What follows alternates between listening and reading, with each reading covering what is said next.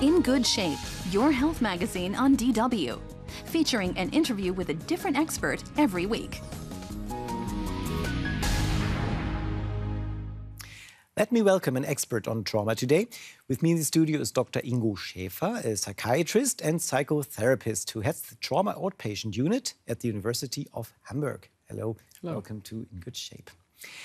You're treating refugees with trauma, so how likely is it that they will benefit from treatment? It of course depends on the individual situation a person has.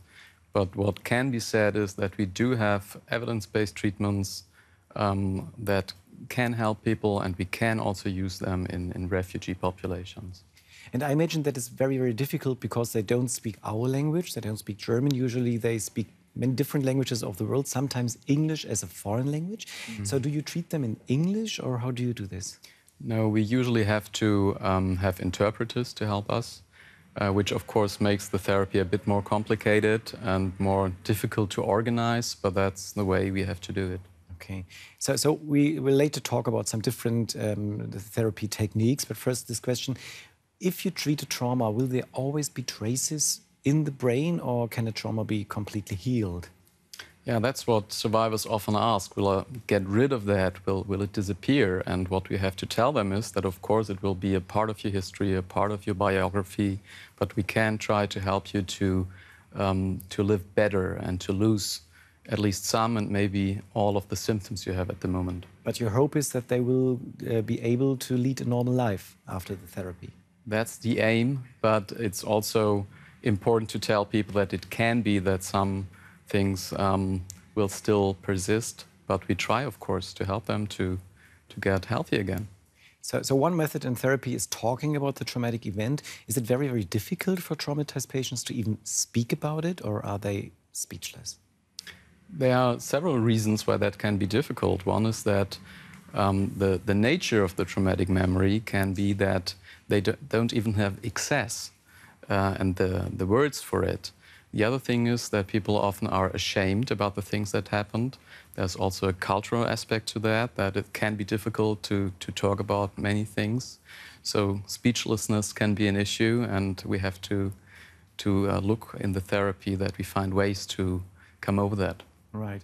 So trauma happens inside the brain, and how the people have views about themselves and views about other people and the world. So what usually happens inside the brain? I mean, on a psychological level, what you just said, it's the ways they look on themselves and on others. They are ashamed, they feel guilty that they survived, maybe even they feel that after torture, for instance, that they will not be a part of the normal society anymore. And at the same time, there can be a persistent idea of threat, even in safe situations. And taken together, that can lead to social withdrawal and can make a bad situation in their daily lives. Our viewer Esteban Malvreo wants to know if having a trauma is a disease, if it's always like post-traumatic stress disorder, or if having a trauma can perhaps with no disease at all. The first thing that's important is to separate the event from the consequences. And the traumatic event itself is not a disease, and there are many people that can come over such events and, in fact, are resilient to them. But there is a spectrum of consequences that can follow. One is PTSD, post-traumatic stress disorder, but also others like depression, anxiety, substance abuse.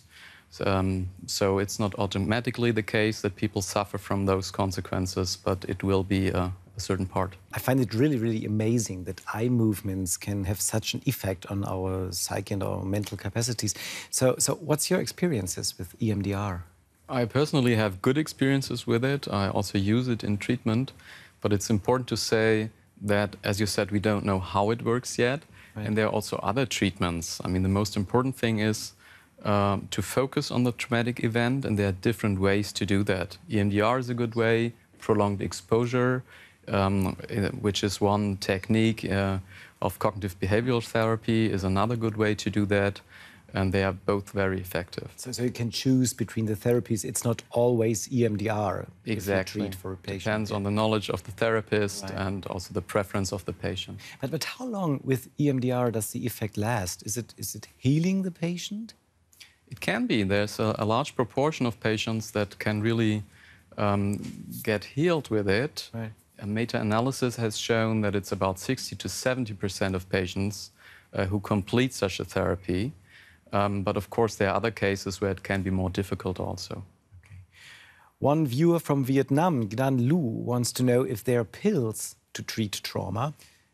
What role does medication play? Medication can be used, but it's not really the solution. We know that psychotherapy needs to be done if people really have PTSD, but there are some pills, antidepressants, for instance, that can support the healing process. So they're not really working with the trauma itself, they are more working with the symptoms that accompany the trauma. Exactly. Okay. Does every traumatic experience need therapy, say, as a prophylactic? No, of course not.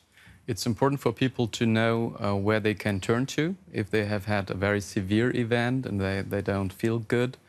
And in most cases, it will be watchful waiting. So for a couple of weeks, it's completely normal to have symptoms after such an event. But if they endure or they get worse, it's important really to seek help. So in most cases, you wouldn't need therapy at all. You've got just the normal resilience and you wait and see what happens. And it's normal that you feel stressed out and traumatized after this kind of thing. So how can friends and relatives help traumatized patients? In my office, sometimes patients with trauma and their relatives come and say, can we talk with him about the trauma or would we do some harm? Yeah, that's an important point. Relatives are often insecure how they can behave. And I think the most important thing is to support both sides, the survivor and the family, and to find out what really helps the survivor and to make the family competent in the way they deal with him or her. And it can be talking, and at times maybe it's just leaving him or her alone. Yeah, right. Important thing is to learn what works. So if you think you're in need for professional help, who should you go to? Yeah, in most regions it will be the GP, the primary care system. What also is a good way is the internet. There are a couple of good apps that can be downloaded. There's a PTSD coach, for example. That's the name of the app? That's the name of the app. Right. So self-help can also be a way. Great. Dr. Schäfer, thanks so much for being with us in good shape today. Thank you very much.